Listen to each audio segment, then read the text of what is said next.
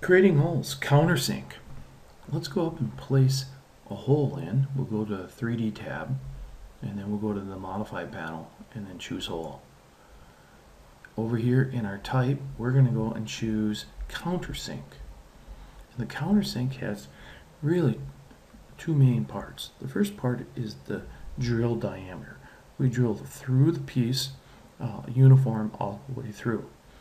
Then next, we have really a cone shape. We form a cone that's on an angle. This cone shape is in an angle. This is called the countersink angle, and this is the total angle from here to there.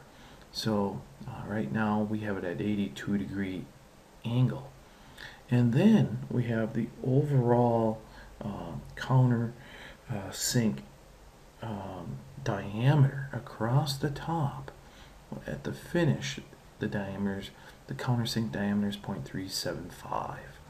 So we end up with three components: the drill diameter, the countersink angle, and the countersink diameter. So it's really done in two parts. We drill it in the machine shop all the way through first, and then in the second one we drill out the countersink in this conical cone shape type thing. So we end up with a countersink.